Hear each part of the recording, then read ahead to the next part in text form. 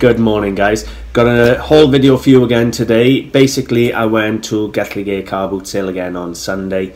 The weather wasn't brilliant. The car boot sale did fill up. We had 2 fields by the end of the day, and I did manage to pick a few pieces up, but I'm really disappointed in what I actually bought. But either way, there are a couple of really nice gems among there, but I'm just missing them, a couple of big ticket items, and just no gold today. So anyway, for those of you who want to see what I managed to dig out of Gethlygate car boot sale on Sunday, let's get started. I'm going to start off with a really nice miner's lamp. Now this one's a Thomas & Williams, and it's Cambrian type B, and it's number B136, and then obviously you got the miner's number of 26. Everything's all on the plaque, very easy to read. It's just a standard safety lamp, but it is quite an early one. It is locked, so I can't undo it to have a look if there's anything stamped on the res. And there's nothing stamped around the top here as in any mines, so no idea which mine it came out of, but it is a really nice Thomas & Williams, but it is a bit farm fresh, rusty. Now I paid £25 for it, but I see that at £65–70 all day long, not a problem. It's a really nice lamp, a little worn, but that just gives it character and, you know, the look of age, and that'll be a really nice addition to someone, or even display in a pub or something. So that's a really nice lamp, £25. I'm not going to struggle to double my money on that one. Next one we had is pretty much a brand new reproduction. It's probably not 10 or 20 year old, but it's a musical example. It's lost this little loop off the top, but it cost me £2, and that's going to go for a tenner, maybe 12 quid. So that's fine, I don't mind that. The miniatures you're looking for, well, there are miniatures that are worth money. Original miniatures, 6-inch lamps, they can be worth £100–200. So you want to watch out for those. Now I bought a really nice vintage copper kettle. Now this is a 20th century one, obviously. Registered design number 957385 with a patent number, so it's probably 1950s, something like that. Mid-century kettle, and you'd be surprised these sell better than the Victorian kettles sometimes. People still use these on their gas rings, so yeah, we got a really nice kettle. Now I paid a £5 for that one, but I see that at £20–25 again all day long, no problem at all.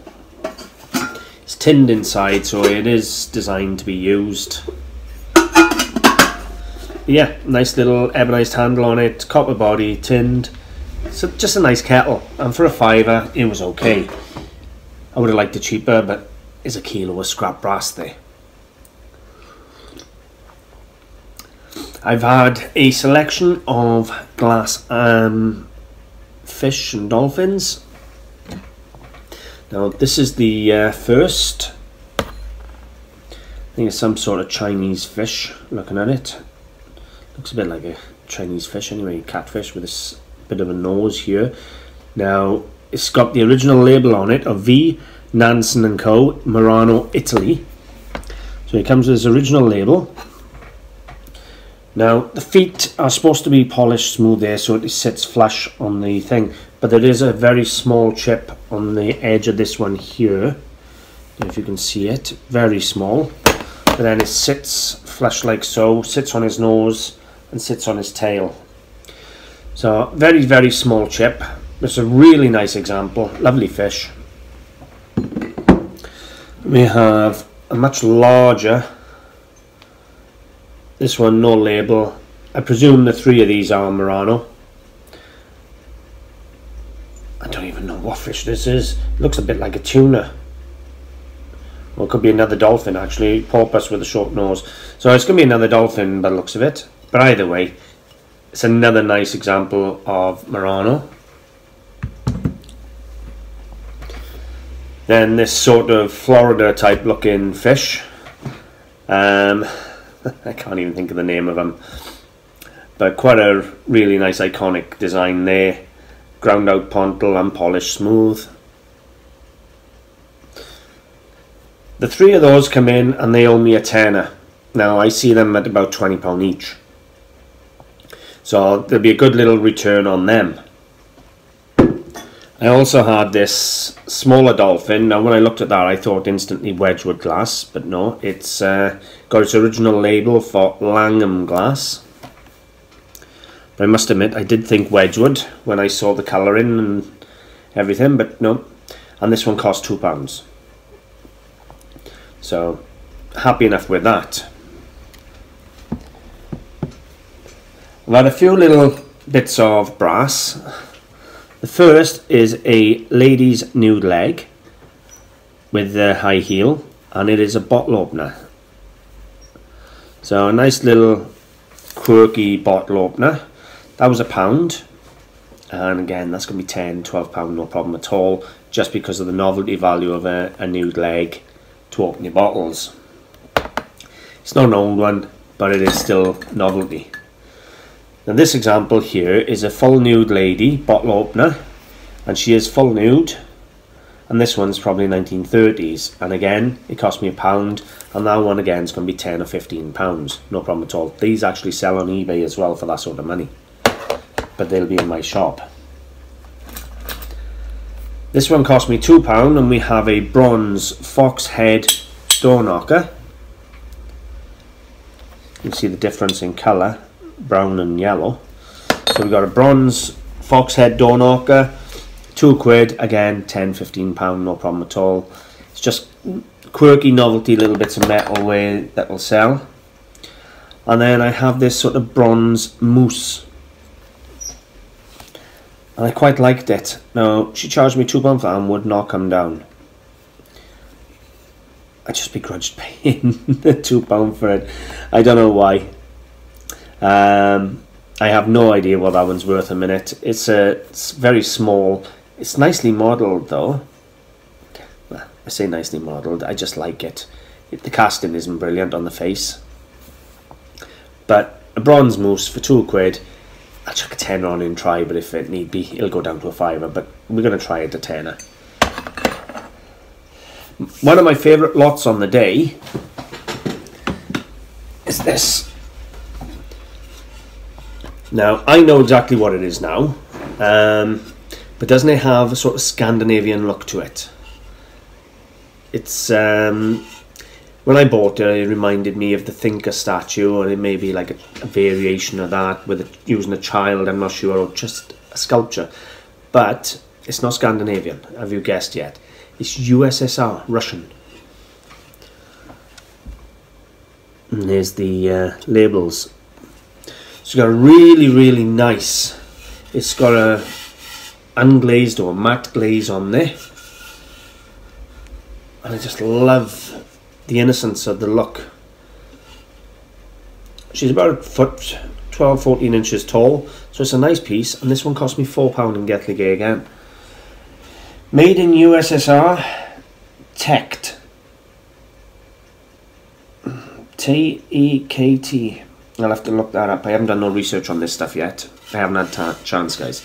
It's come in and it's just been sat here ready for me to film it so I can get it up for sale. But I do rate this £4. Without doing research on it, I would have thought £40–45. Could be wrong, could be more, could be a bit less, but that's what I saw when I bought it. And it's just a really nice, unusual piece. I could live with that in my own home. It's beautiful. So that was one of my favourite buys.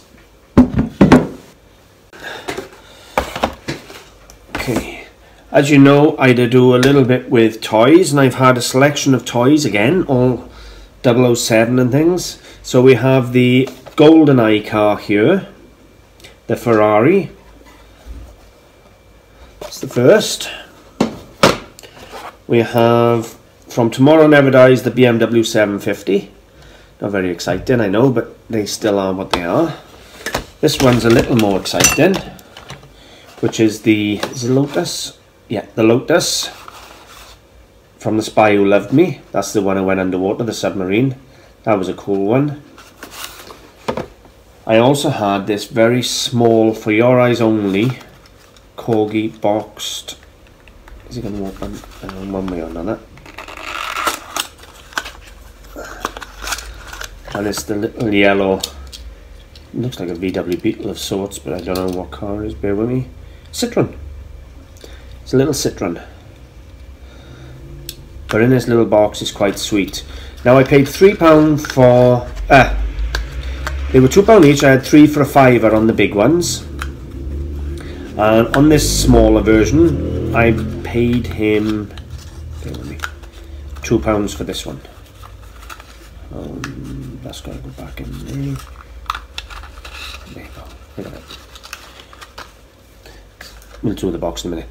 And finally, we had this. This is not the first one of these I've had. It's a Corgi bus advertising Sandman potato, Sandman, Porto and Sherry. I don't know what the hell's wrong with me this morning. And it's also advertising a daily sketch, £1,200 crossword puzzle. So a little advertising bus there, double-decker bus by Corgi, £2. You know, each of these cars, they owe me £9. They're going out £12 each. So if you work out, they sell in at the tenner. 1, 2, 3, 4. It's £50 back for my tenner. Again, good profit, good little collectible items, and they'll all sell. I've had a little bit of jewellery. I've got 1 or 2 more bits to show you first. So if you bear with me.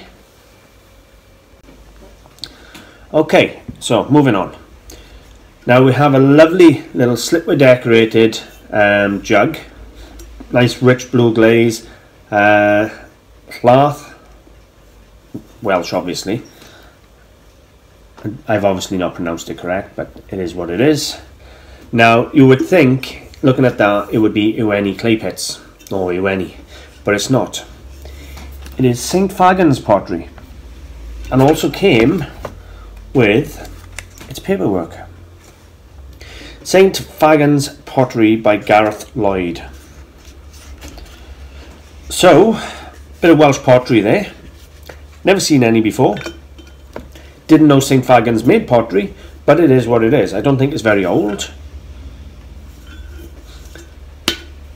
And this one cost me £1, and it's going to go out for, well, I'm going to do a bit of research on it, but I would think £10 or £15, no problem at all. But I can't see it being much more now. If it had been clay pits, then it'd be up £40, £50. But St. Fagans, I don't think it's going to be above 20.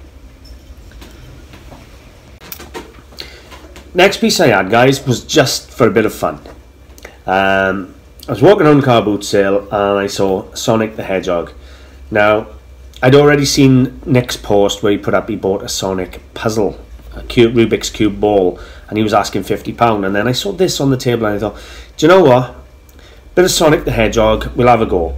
And it is an original Sega one. It's not a copy. It's got the Sega logo copyright down here. So it is an original. So original Sonic the Hedgehog licensed money box, and it cost me £1. And I had a look online, and do you know what they're worth? Between £1 and £10. There are many sold around a £5, so it's going to be alright. It's just a novelty little piece. Sonic the Hedgehog, I'll chuck £5 or £6 on it, and that's where it'll be. But yeah, he's smiling, I'm not. He could have been nice and give me a bit more profit. I had a couple of coins, first day covers with the coins for the Queen Mother, rather, 2002. These are the $1 coins. Now I haven't researched them, so I don't know if they're silver or just plain nickel yet. But they come in at £2 each, and I already know I've got to buy around 8 to 10 quid each for them. So it's not a problem. They're going to be gone soon enough. And they are the Republic of Sierra Leone 2002 $1. So there you go. Then two combined with £4, and they're going to be between 15 and 20 quid, and they should go pretty quick. Now I know I don't do a lot with cameras, but this lot was on a table and I just said out of curiosity how much, and she said, oh, £2 for the box full, so I had to buy it. Now we start off with a Canon SureShot 105 zoom. It is a 35mm camera. Now the cameras I researched because I didn't have a clue, and when I got back to the car we had a little look, and I had a little look in the shop yesterday with Richard. How you doing, fella? And shockingly this one ranges between £20 and £40, so it's going to be about 15-20 quid. Comes with this case too. Now my money piece was this one. We have a beautiful, and here's a really nice example of an Olympus Trip 35, and it is in immaculate condition. I've got its case, I got all its paperwork, I've got lenses and all sorts. Now the only thing I don't have is the flash. Someone must have bought the flash out the box before I got to it, which is annoying. Because when I looked on eBay, these cameras are regularly selling between £80 and £140 complete. I don't have the flash, so if I come down to around the £70-80 mark for the £2, bearing in mind 20-30 quid for the other camera, or 15 quid, whatever it'll turn out to be, I'm really on a winner. So that was a surprising result. I didn't expect it to be that sort of money, and it is in lovely condition, that camera really is. And I got a box full of different filters and films and all sorts. For £2 it was just a really good buy. I got to get a battery for my Canon and check that's all working, and I'll put that up. I'll probably put it up for £30-35 on eBay and just wait for an offer.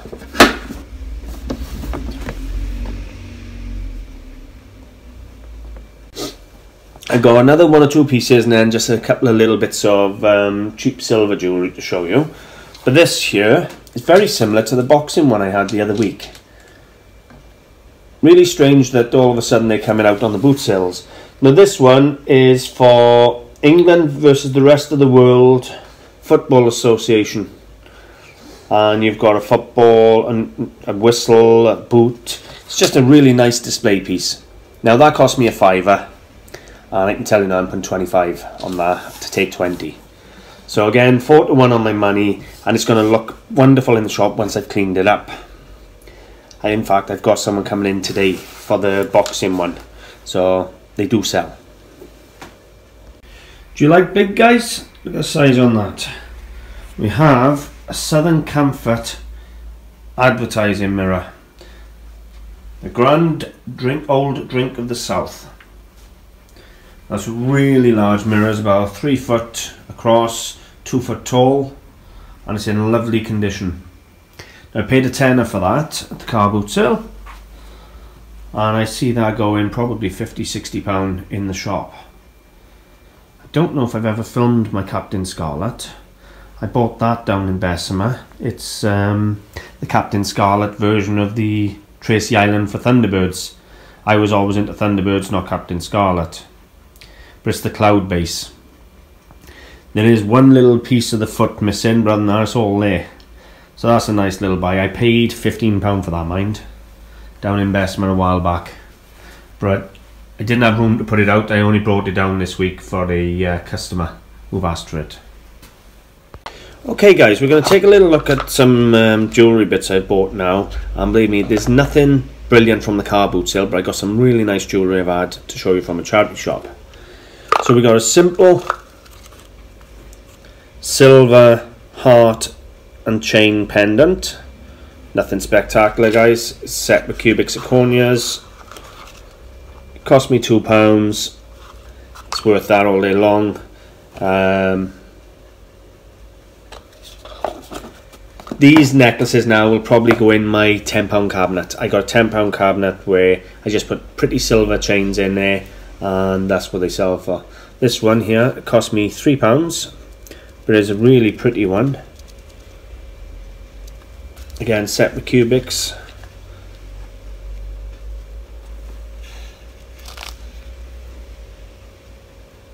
So you can see there's a really nice pretty one. Struggling to get a light to catch it. What I'll probably do is do a pan over all these now when you have a look at them. We have a silver ring, pretty standard. Again, £2, probably go for a tenner. Silver cross and chain. I sell crosses all the time for a tenner, that's not a problem. And a long chain. This one's unusual. It's it looks like a flower head mounted in glass. I don't know if it's original, but it looks like a real flower head. It's mounted obviously with sterling silver, but the actual pendant is like a flower in glass. So I'll put a chain on that, and that'll be up probably £15 or £20, guys. Purely because it's unusual and you can't buy it in jewelers. Another little standard pendant there. Again, I'll put a chain on all these. The more unusual ones, I had to go up to like 15, but a bog standard one I had to chuck out at a tenner, and I had to do alright with them. I really do. Oh, this was beautiful. Look at that for a sterling silver ring. Needs a clean. Look at the shine on that.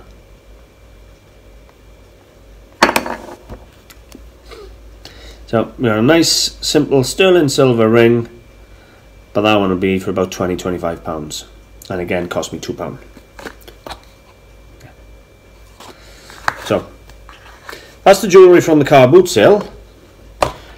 Now I've got some jewellery to show you from the charity shop. As you know, I don't tend to go in the charity shop here because they bring stuff in and I value it from. But of late they've stopped bringing the stuff in, they're just putting prices on it themselves. Obviously feel, they don't need me anymore, which is absolutely fine. Now I'm walking past the window and they've laid out a load of jewellery in the window. That's the first one. Now it's sterling silver, and all these are amber beads, genuine amber beads. Really nice. I love the colours on there. You got a multitude of colours, and the price is even better. So £6.99. I'm going to put a chain on that, and that's going to be probably £40–45 because of the amber. That is absolutely beautiful. Really, really nice pendant. Chuck a silver chain on it. I might even rob Peter to pay Paul and take one off the cross buyer or something. But yeah, I'm going to be about £45 on that. So that was one that I was grateful they didn't bring in. Then they had this beautiful sterling silver and amber brooch, resembling, obviously leaves and that off the tree, very organic. And that one was a £5. Solid silver again, with real amber, and you're probably talking that one's going to be about £20–25. Then they had a beautiful cubic zirconia cross set in solid silver for £1.99.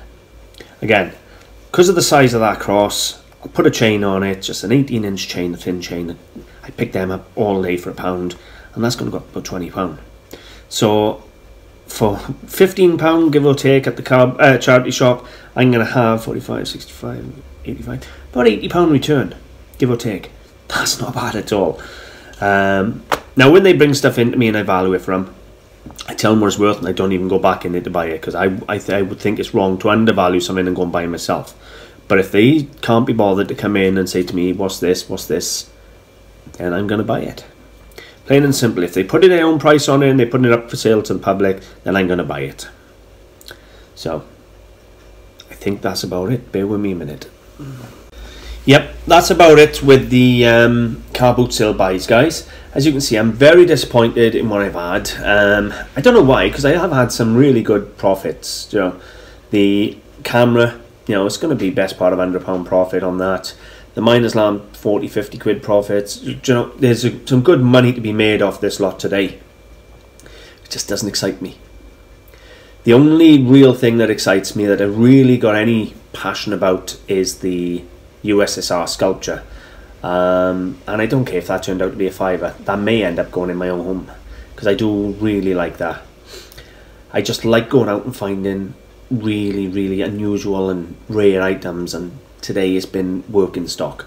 But we have to have working stock. That's what our bread and butter is. That's our money at the end of the day. But I just like to come home with one thing that I can go, oh, I'm going to keep that for a while and enjoy it. Apart from the USSR sculptures, they've said there's nothing here that I'm going to say I'm going to enjoy it for a while and keep. Everything here is going straight up for sale, and it'll just be a turnover. Other than that, guys, other news. Where do we start? Okay. For those of you who follow the videos, you'll know I've done a beautiful shop. And if you want to see the video of the creation of the shop and what the shop looks like, I'll put the link in the description so you can actually have a look at the shop. And I'm 2 months into this new shop. I've been here now for nearly 2 years, but I was a couple of shops down. And I moved 2 months ago to the larger shop with a new landlord, because obviously it was bigger and the same rent. No brainer. In that 2 months, I have had the landlord in and out all the time. He's constantly coming through, can I go out the garden and do some work? Right, fine, whatever. And then he comes in and he's, oh, I'm a customer having a look around, but yet he's inspecting the property and constantly advising me on what to do. Anyway, he's always going on. I fitted CCTV cameras now last week, and he's, well, what if I need emergency access? I said, well, you just phone me. If it is an genuine emergency, you come in. Other than that, you phone me and I'll let you in. So we weren't happy with that. Well, yesterday, he came in to the shop. He didn't even get through the door before he was ranting and raving and shouting. I've got a poster by my front door advertising the previous tenant's cafe, which is now across the road opposite. So I'm advertising them and they're advertising me. It's a small town. We're all small businesses. We help each other. So basically, if I feel like it, depending on how much someone spends with me, I can send them over to the cafe and they can have free teas and things off pat. We've done a bit of a deal. So I can give them a little voucher and they can go across, they can have free tea and sit down and have something to eat in the cafe. And I do advertise her shop saying it's across the road, because a lot of people come here and they still think the cafe's in here. And I'd say, no, there's a sign there that says it's across the road, it's open to the public, it's not just for the old age, and so on. Anyway, he came in and he took great offence to the fact that I was advertising for his previous tenant. Well, I'm sorry. I understand that you're upset she left you. But she paid her rent. She left on good terms. I don't understand what the problem was.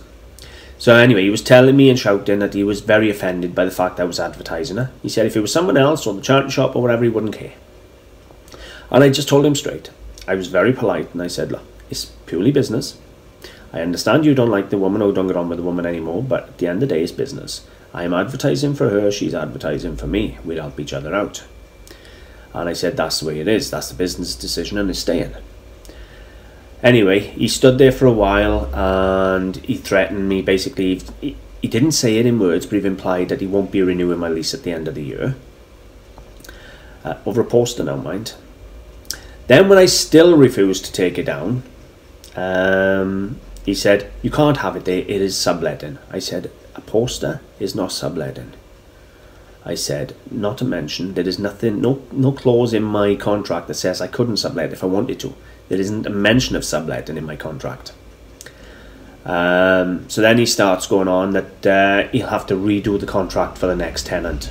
So already implying that he'll be putting me out. And I know what you're probably thinking. You're probably thinking, it's not worth all this hassle over a poster. But it's not the poster.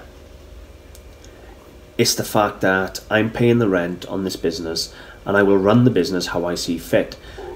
Today is a poster. Tomorrow is, oh, you can't sell that in the shop, it offends me. You can't do that in the shop, that offends me. At the end of the day, it's my business. I will sell what I want within the law in my shop. I will do what I want within the law within my shop. At the end of the day, as long as this shop is maintained, and as you can see in the videos, it is well maintained, beautifully presented. I do all the upkeep, I pay the rent, I pay the insurance. I do not need him coming in telling me what I can and can't do. So it's not just the fact it's a poster, because I spoke to Pat and she said, take it down. I said, no, I'm not taking it down. I said, where do you draw the line? I will not be bullied in my own shop. At the end of the day, just because he fell out with her because she left. Doesn't mean he can dictate to me what I do. So pure principle, I have said, no, I will not take that poster down if he kills me. Now, I went home last night and read the contract, and according to the contract, even though it's for a year's lease, we can still give a month's notice to terminate the contract. So what good's a year's lease if you can still give a month's notice? I don't know, but either way. And after the year's up, then it's a 2-month notice. So if he comes in and gives me notice, he gives me notice. He's going to find himself slapped with a lawsuit then for covering my costs of moving from that shop to this shop and to the next shop. So that's what's going to happen. So we'll see what happens. But I'm not going to be dictated to, because what's next? He'll come in. I'll have something in here that offends him. Maybe it's a sword. I got samurai swords. It's not only reproduction ones, but I got swords. You'll say, you can't do weapons in the shop, or you can't do ivory in the shop, you can't do bone in the shop, you can't advertise this in the shop, I don't like smoking. Whatever. I'm not going to be dictated to. So, how long I'm in this shop now, I don't know. Will I rent another shop? Probably not after this landlord. What I'll probably do next is buy a shop. So, I'm assuming at the moment, because you haven't been back in yet today, that I've got 1 year now to find a new premises. Should he give me notice sooner, then I'll have to find something sooner, and we'll see how things go. But I'm not going to back down, because I'm not going to be dictated to. In addition to that, he's got a set of keys, and he's constantly saying, oh, well, I got to come in and do work. Well, legally, he isn't allowed to come in and do work without giving me notice unless it's an emergency. So it's actually got to the point now where I'm emptying the till and locking the shelvings and things like that at night, where I never used to in the other shop. I was confident if I left money in the till, it'd be there. But I don't want someone coming in. I don't know if he's going to bring someone in with him. So all in all, I'm not comfortable at the moment. So my future in this shop is uncertain at this moment in time. So we will see what happens now in the next couple of weeks. He may calm down and settle down.